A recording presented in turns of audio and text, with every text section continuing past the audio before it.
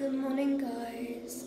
I sound like I'm dying because I've been a bit ill lately, so sorry about that. But today I am going to the Overshare tour, Rose and Rosie's new book, to their signing and the premiere of their documentary. So I'm taking you guys with me and that should be super fun. I'm so excited but so nervous. Here's my outfit. The mirror's a bit shit because I'm in a Starbucks suit, but it's fine. But I look like a raging lesbian, so I think it's very fitting.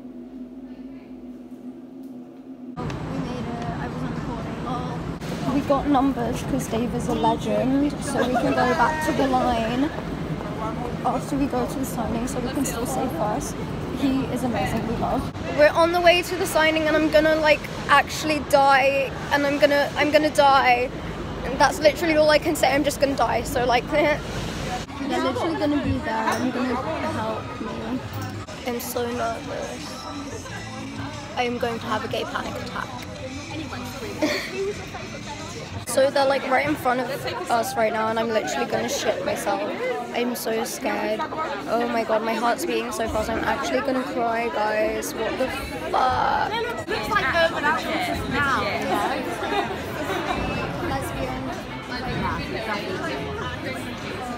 Oh my god, are you excited to, have you read any of the book yet? Oh, well done though, that's still good. I'd like that city for ages. I'm such a slow reader. I sniffed the shot. No, I blew it. I don't want to smudge.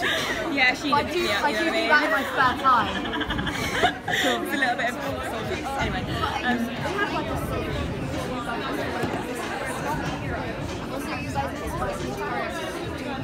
really? That's really cool.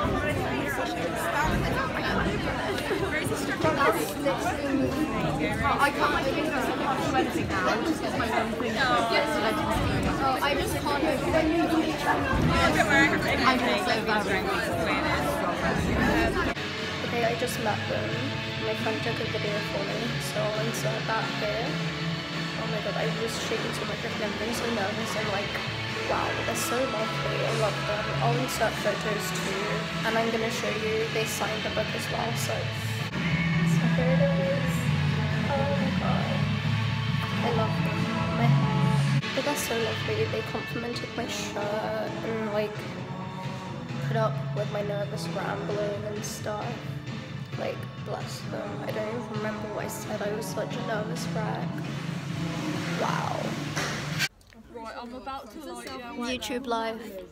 Here you go. Now we've got to like Carly. I'm such a I am an official YouTuber now. Go around for the Oh yes. My friend, that's a way to.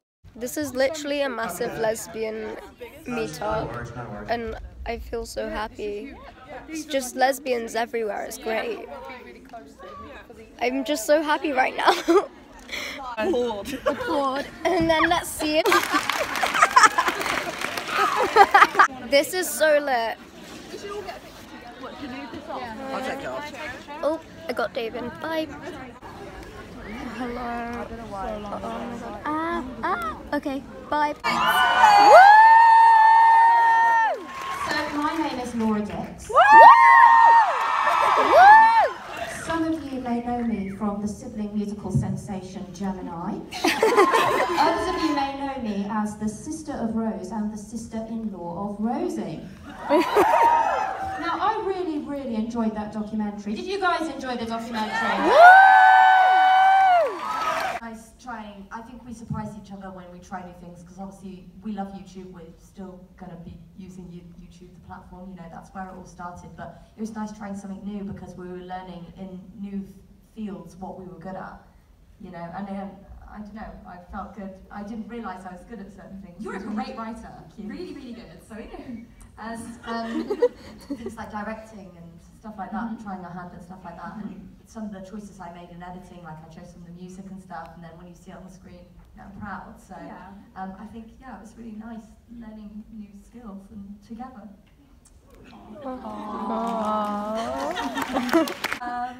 So I'm writing a fiction book right now. It's super gay. which it's not signed with anyone. I'm just doing it for me. Like, wow, spod. But yeah, basically, I started writing in 2014. I had this. It's like very much like how Twilight started because I had a dream. Okay, yeah. Well, we can hope. But yeah, so I'm quite excited about that, and I'm rewriting it all. And Rose read it, so it was really good. She won't let me read. She won't let me. You let me read it. I have no idea what the plot is, but it's really good. But like really good. Like it's not just she reads it, and there's a twist, and you've got to so many twists. I'm hoping there's going to be some crime involved because you know how I love that. Maybe there is maybe some crime. Really? Well, you see, characters based on me. That could be. I think after tonight, I think definitely. Yeah, I think there will be. So yeah, so Rosie's doing that, and we're just going to carry on and maybe look a little closer at documentary filmmaking. Yeah, we really enjoyed this. There are a lot of stories that need to be told, and I'm excited to start looking. Yeah. Excellent. Well, I feel like maybe couples tattoos are maybe the kiss of death, and I know loads of people have couple tattoos here. It scares me. But Dave keeps saying we should get a tour tattoo every time we go on tour. There's a girl that genuinely got any goss tattooed on her. I've forgotten her name. This is so rude of me. She's here. Scream. Nice. Would be a good one. Yeah, maybe we should do that. That would be no. Do you know what? No, in all seriousness, I don't think I would because I think I'm just too scared to do it. I'd get one. I just wouldn't like it after 5 minutes, and I'd be like, oh, Rose, it's your fault. So the answer is probably not. Although I'd like to think that I was wild enough to do it. You probably would. I think I'd like to if I'm going to get one, I'll go all out, go to Vegas, marry someone else. Get a tattoo with their name. Nice. Come back strong. Oh wow, they let you in. Anyway, my question was, obviously your documentary was all about everyone's struggles and how they overcome it. My question to you guys was, what's sort of the hardest thing you guys have had to deal with, both individually and as a couple, and how did you overcome it and learn from it, really? Do you want to go first? Yeah, that's a big question. I don't want to spoil the book, but I assume most of you have already read it. But okay, do you want to spoil it or not? No. Just allude. Yeah. Okay. Something I've been dealing with, which you'll find out in the mental health chapter. How can I say it without saying it? Do it. Just do it. Just do it. Do it. Spoil it. Yeah. Okay. Yeah. So just dealing with, for me, the hardest thing I've had to deal with was dealing with post-traumatic stress disorder, which I'm still dealing with. But it's got I'd say about 80% better with my amazingly hot therapist. My therapy with me, and I think it's literally took a problem that was 100% and literally, it's amazing what she's done, and in such short time as well. How long did we see my therapist for? Like 6 months. Long enough for her to break up with you. I know. She told me I was singing too much. It's fine. I'm not hurt. Yeah, that was hard. But I think the point is, and it says it in this doc, and it's in real life, is that everyone always goes through ups and downs, and even when you get through a really big one, you might go through another one and another one, but then you have the ups, you know, and it makes you stronger, and you can learn from it, and yeah, it can make you stronger. Yeah.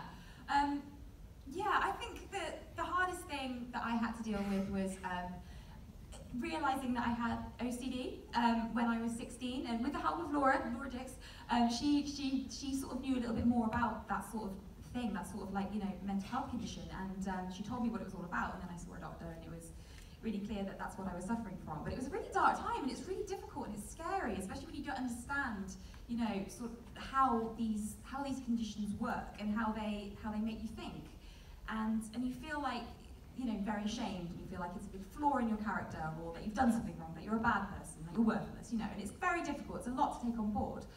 But I feel like, again, with education, the more that you can understand about these things, the more that you can kind of make it work for you.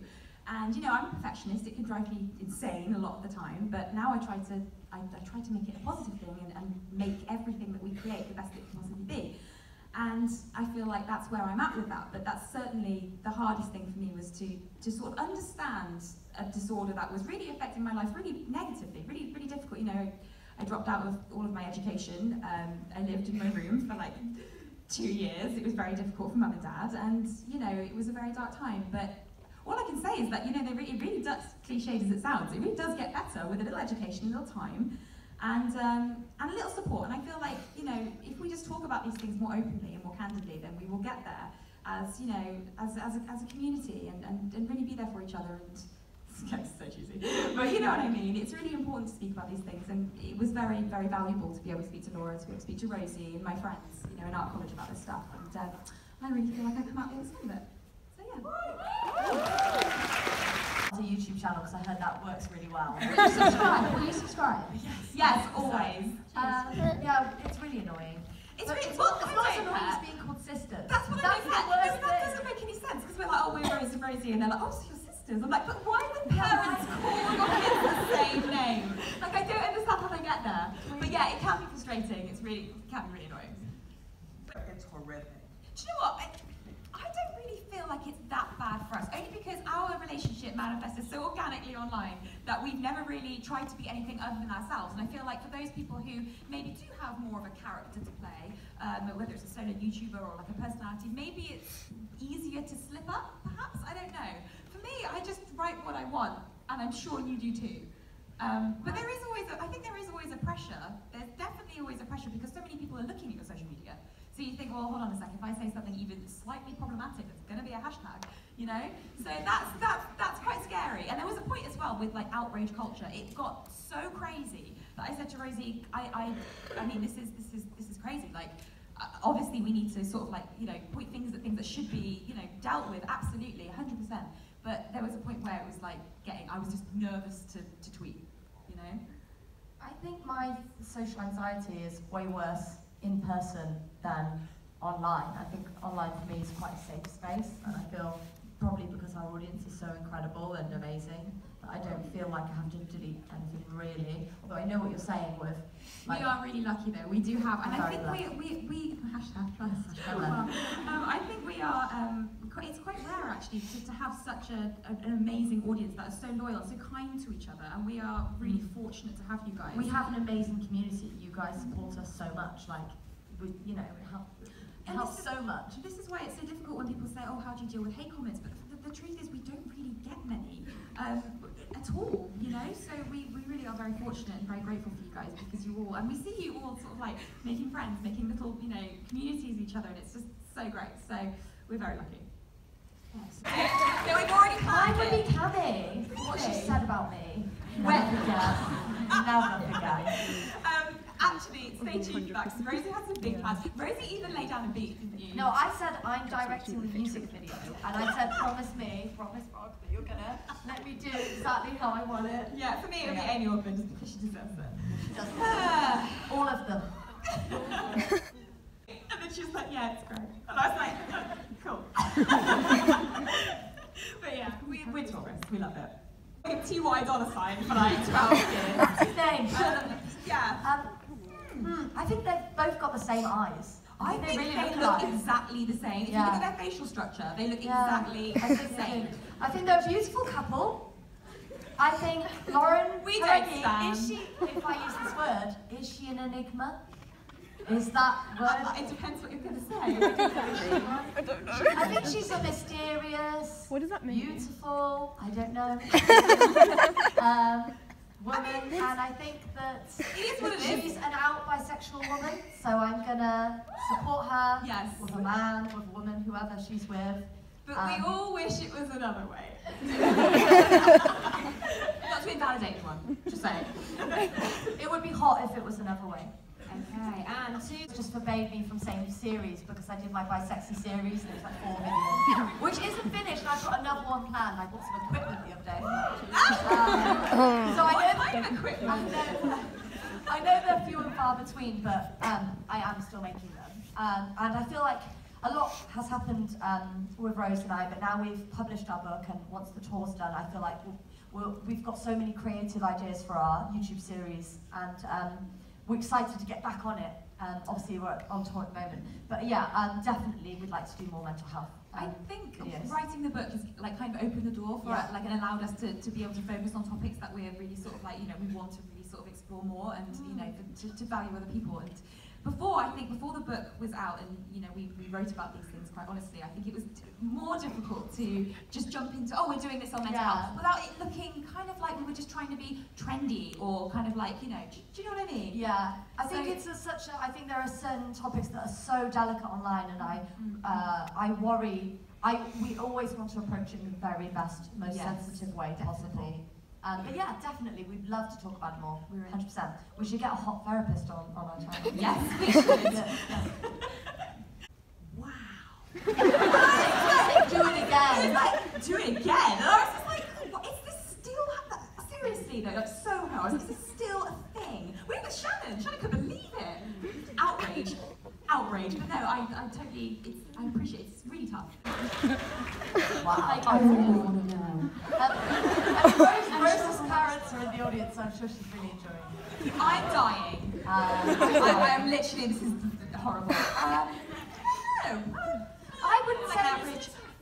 Just roughly, like 25. Roughly. Yeah, yeah, 25. Yeah, 26? Yeah. It's very healthy. Okay, next question. This is going to make you feel even more awkward now, parents. Really? Everything's been really deep, so I kind of wanted to change the mood, linking onto her question. Yeah. As lesbians, because obviously you're older than me and probably have more sexual experience, my question was actually be, what lesbian positions would you suggest? Oh my God. Anything, you're always trying to move on, but I don't think we should. I favour it. I mean, anything that's creative and artistic. Yeah. Have fun. Anything. Have fun. I'm crying. And have a playlist. Yes. We'll make one for you. Oh my God, we should start Spotify just for that. Make you a playlist. I've got Spawn. Five-star rated. Spotify. We'll make you a playlist. So many amazing things in your life, and by the way, I'm really proud of you both. Like, you've done a book and tours and everything else, and I wanted to know, what do you think is your biggest achievement? Like, what are you most proud of that you've done in your life? Oh, it sounds so cheesy. For me, it's just to be really happy, because I've had a difficult time, and I just really, if I can make other people happy on the internet or in a book or a documentary, whatever that we create together, that would be honestly the biggest achievement, because I know how difficult life can be, like for so many reasons, for so many people, and when we have feedback like, oh, you know, you guys have helped me, you know, come to terms with my identity, or you guys have helped me with my mental health, or you guys have just generally helped me be happy, that for me is the biggest achievement, you know?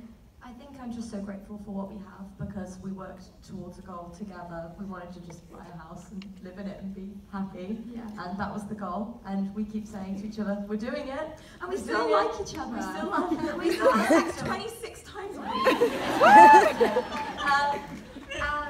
But one thing that is like a thing that's not just be happy, that I'm very proud of is, I'm really, really proud that at the moment, it might not last, but we have nothing lower than a 5-star rating of our book on Amazon.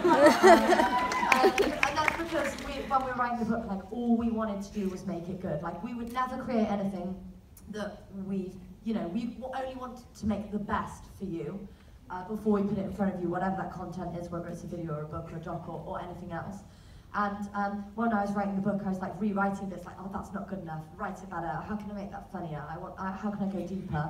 And when we put so much into the book, and it was hard work at times, but it's paid off, and I'm so grateful, because just the fact that no one scored it lower than 5, I'm like, wow. Careful, Amy Ortman might. I know. Don't let her know that we've got a clean sheet. But yeah, I'm really proud of it, because I succeeded in, all I wanted to do was give you a 5-star product, and so far I've succeeded, and that's so amazing, and I'm proud of it. Thank you, guys. Excellent, guys. Well, look, sadly, those are all of the questions we have time for, but I'm going to finish with a question for you girls. That sounds fantastic. Like, just make that happen. Here he is. It's Tim, everyone. It's Tim. Big shout out to Tim. Guys, would it be possible to get you all to stand up and maybe wave at our vlog? That was such a polite request, vlog inception though. Me vlogging the vlogging, I love it. Okay guys, this is a totally unrehearsed, which Rose hates. No, I love it. I live for it. We're just gonna try and vlog. Alright guys. And then we're gonna spin the camera to you, and if you could end the vlog, you're just gonna wave, okay? It's the end of our London Overshare documentary premiere, and I just want to thank everybody for coming, everybody for just having such a lovely time, and thank you, Jay, our director, all of the team, Dave, Kira, everybody. Thanks to my mum and dad. Thank you for Laura Dix, everyone.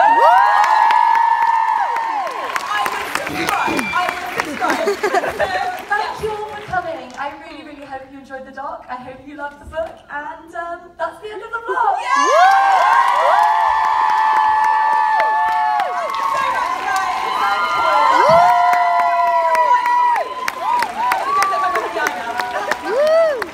Thanks, guys.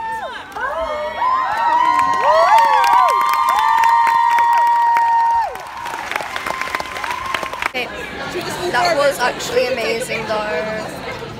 So I just like thanked them afterwards for like the documentary and stuff, and that I loved it, and just like said thank you, and it's so cute. And Dave wouldn't let me vlog though because there's no time, but it's fine. But guys, they're just so lovely, like so lovely.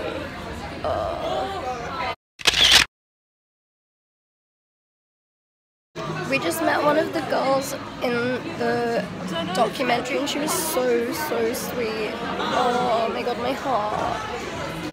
So, I literally sound like this the day after, so that's fun, but I have to end the vlog. So, if you enjoyed, please give it a big thumbs up, subscribe, and pray for me, because what the hell is happening to my voice?